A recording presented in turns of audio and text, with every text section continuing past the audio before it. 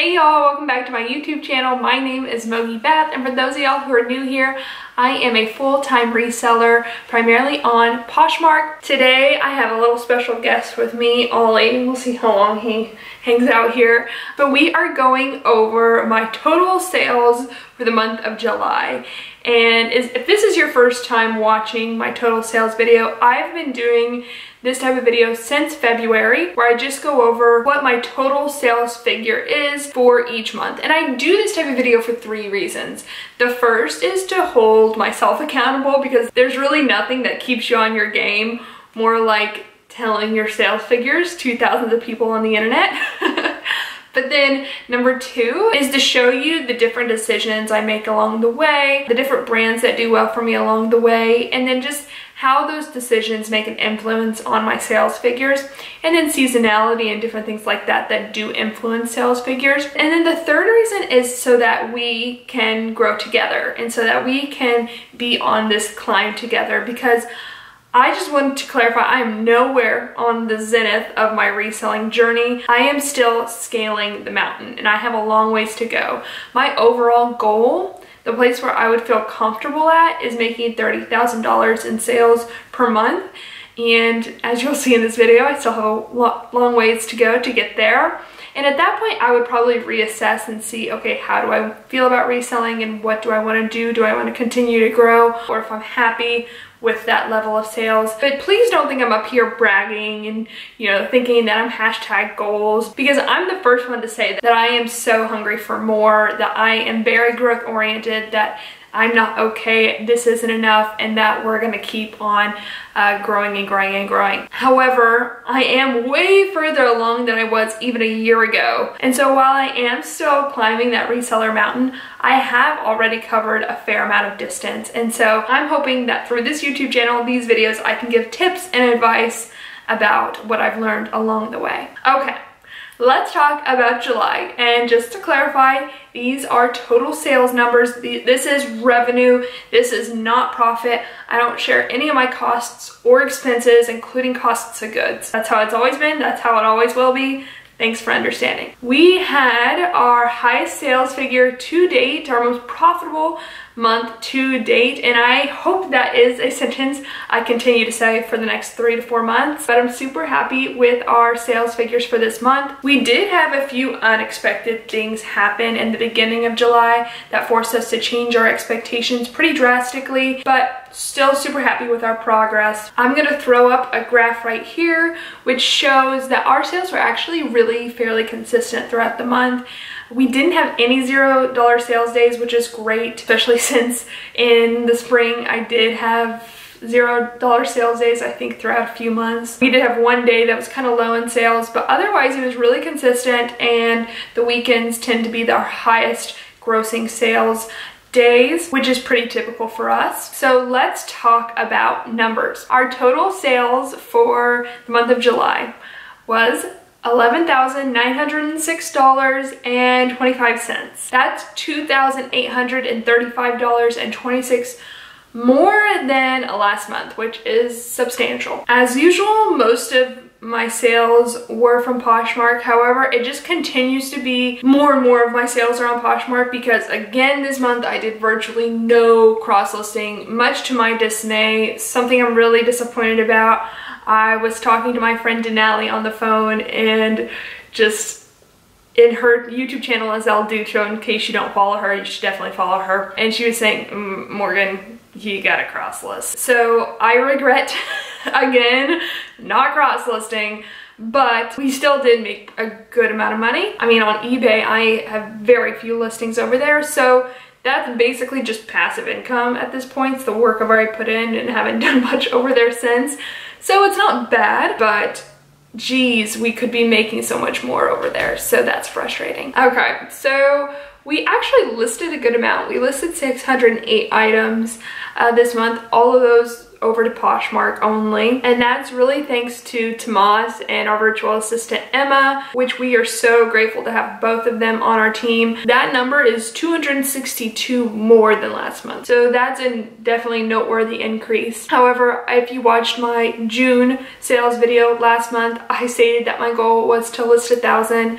And like I said earlier, we did have some changes in the beginning of the month that forced us to change expectations. And that's really what I was kind of talking about. We shifted our goal to being 800, so we were still below our goal. But 608, you know, I'm not mad at. Definitely more than we've ever done before by a lot. We sold 243 items in July. That is 94 more than last month, which is something I want to point out.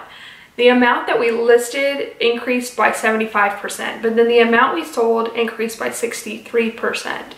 And this just speaks to something that I find to be true in my reselling career. Generally, there's a lag between your increase in output and your increase in sales, which means if you list a ton this month, you won't see the benefits or the fruits of that labor until, in my experience, about 2 to 3 months later. And so I actually talked about this in my February video because I had listed a ton in November and December of 2019, and I really felt that payoff all the way in February. So I get a lot of questions from y'all, especially people who are new, saying things like, I've been listing consistently for 2 weeks and it's not paying off. So this really speaks to the fact that reselling is not a get-rich-quick scheme. If you're looking for an industry that gives you instant gratification, it oftentimes isn't that. You can sit at your computer listing, cross-listing all day long and not see a market increase in sales for a couple of weeks or a couple of months. Generally, my response is just keep at it. It's really easy to lose that motivation, to lose that forward motion, but only through consistency and patience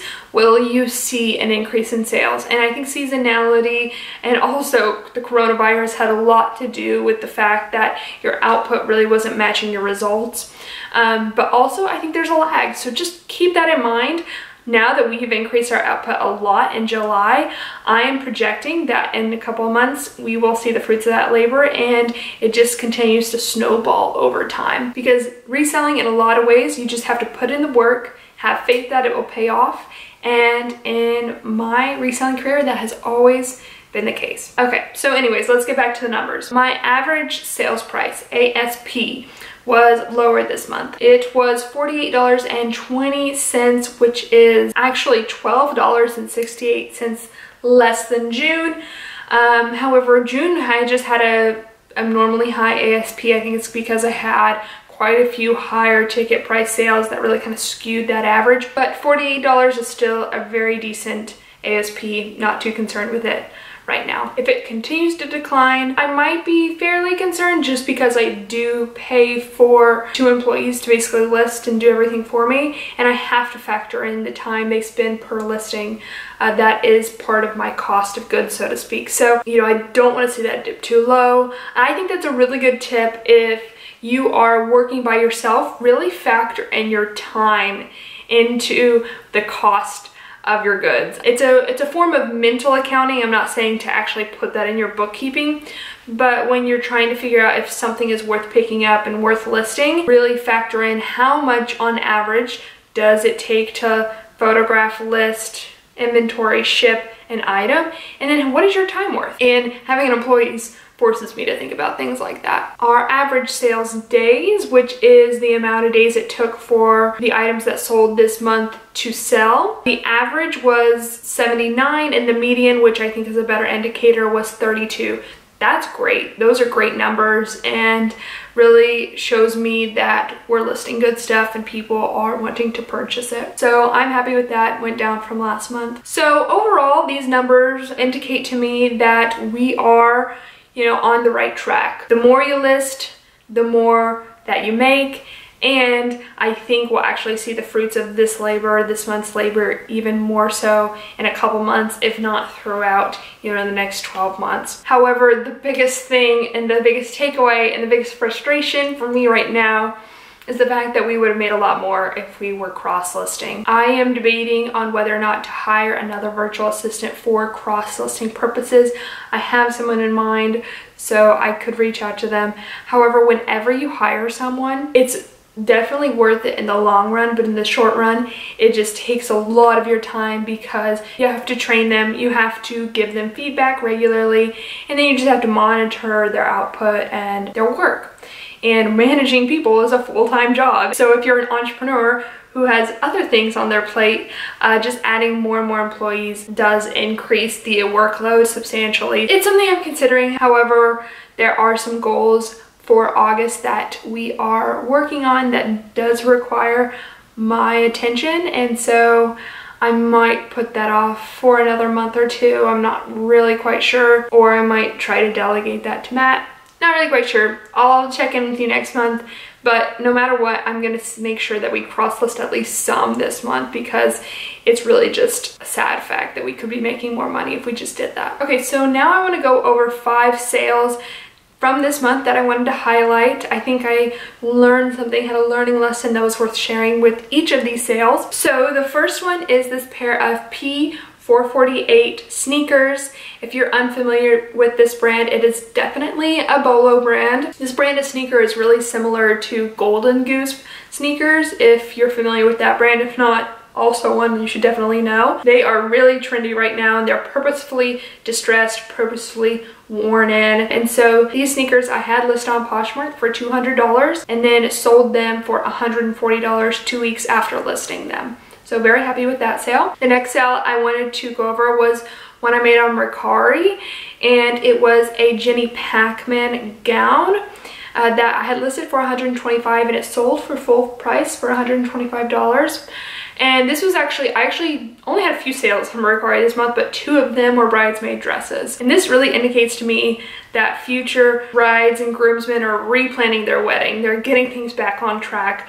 I know a lot of people had to scrap their plans because of coronavirus. A lot of my friends did, and I know that was common. So I think people are just now starting to reset those dates and commit back to having a wedding, and I saw that with different bridesmaids dresses purchases this month. Some brands that I think are good for this category, which this is not an extensive list, I could do a whole video on this, but off the top of my head, Jenny Packham. Then there's Sorella Vita, which is the other bridesmaid dress I sold to Mercari. I sold a dress by Jenny Yu this month on Poshmark, and Jenny Yu is a big one for bridesmaid dresses. Adriana Papel, the long floral length dresses are definitely popular for bridesmaid dresses. And then Beholden, which if you're not familiar is BHLDN. Beholden, it's Anthropologie's wedding retail site, and they do have different stores throughout the country. They actually have an in-house brand that's just Beholden, and so if you come across one of their dresses, then it might be also worth picking up because it can sell pretty decently, especially right now. And if I can't think of any others off the top of my head, but if there are any off the top of your head that you don't mind sharing, let me know in the comments down below because that could be a really good resource. Okay, the next sale was on Tradesy, and it was this new tag Tibby jumpsuit. I actually got this at a buy-sell trade store, and I had it listed for $150 and it sold for $127.50. And this is exactly why I love Tradesy. I mean, I didn't even touch Tradesy this month, and yet I had a few really high price sales just kind of out of nowhere. And so if I were you, I would definitely make sure that any items in your closet that are over $100 you have listed over to Tradesy.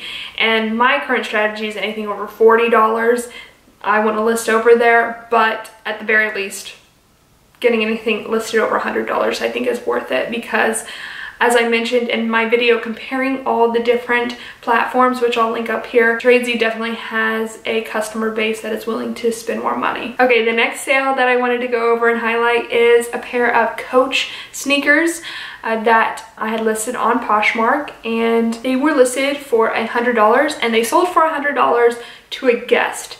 And when you see that the buyer has the username guest and then a bunch of numbers, that typically means that they were on Google searching for whatever item they wanted, came across your listing on Google, then clicked on it and decided to purchase as a guest through Poshmark. This is the importance of making sure that the style name of any garment or shoe that you're listing is included in the title, because the title of Poshmark listings is searchable through Google, and to optimize that title for search, SEO, search engine optimization, it's really including that you're including the style name and any potential keywords. The title is precious, precious real estate. Make sure you're using as many characters as possible, and this is one really, really good reason to do so. Okay, my last sale I want to highlight is a pair of Todd's shoes. I actually talked about this sale over on Instagram, and if you're not following me on Instagram, definitely go do it. I just hit 20,000 followers, which is crazy, and I'm trying to share more and more useful information over there. I love Todd's. Y'all, when I was growing up, like really young, my family took a vacation to California. I lived in Kansas, and we were walking down Melrose, and my mom and we stopped into Todd's, which I had never heard of because I was like little, and I was just fascinated by the shoes at Todd's, these loafers that I thought were so cool, and I was like, man, someday I really want to own a pair of these shoes. And I'm not there yet, but I did sell a pair of these shoes, and you know, that counts for something. So I had these listed for $250 and then received an offer after one day of listing for $200 and accepted that offer. So very happy about this sale, very happy that I had the opportunity to sell a pair of Todd's shoes, and if you're not familiar with Todd's, definitely want to know. Okay, so I just want to go over a few goals for August. August is such an important month for reselling because it's the time, if you haven't already, to start gearing up for Q4, and Q4 is the most profitable month for all retail, in my experience, including reselling, especially if you dabble in anything that's new with tag or any kind of retail arbitrage. Getting ready for the holidays is really go time. So I'm focusing on listing primarily sweaters, coats, jeans this month, and if you haven't already, you can check out my fall trends video. That's really influencing a lot of my sourcing decisions. Luckily, I do have a good amount of sweaters to list right now though, which I'm very excited to get up. So I'm gonna set a more realistic goal. I tend to really overshoot. I'm gonna set the goal of listing 700 items, and so that is 100 more than last month, and I feel like it's attainable. We will see. There are some factors that might hinder that, but I'm gonna try my best to get to 700. And at the very, very, very least, I want to match what we did in July. My major goal for August though, and this is where I think is actually just gonna have a huge impact on my overall productivity, is go to bed early. And that sounds crazy, but I'm someone who, for some reason, will stay up so late working. I'll stay up till like midnight or 1 a.m. and it's just really unhealthy. I spend the entire day tired. So I want to make a very strong habit of going to bed early, reading a book, sans technology, and then hopefully not setting my alarm, but getting up earlier just from the mere fact of going to bed earlier. So that is really kind of an unrelated reselling goal, but I think it's going to make a major impact in reselling, because at the end of the day, your business relies on you. And so if you're not taking care of yourself, then your business is going to suffer. And that's really kind of been the case. I think for the past few months, COVID definitely took an impact on all of our mental health, all of our self-care, and I'm no exception to that. So I definitely want to focus on that. Lastly, we are creating some free resources for you guys this month. We are hopefully going to be launching the website. I know I talked about that last month. Creating a newsletter, creating free resources, and then after we get some free resources up there, hopefully creating some that will be for sale that I think are going to be super helpful. So stay tuned for that, and that's coming in the fall, hopefully, but that's where my attention really is, because I'm in a very lucky position where I have Tomas and Emma helping me out on the reseller front.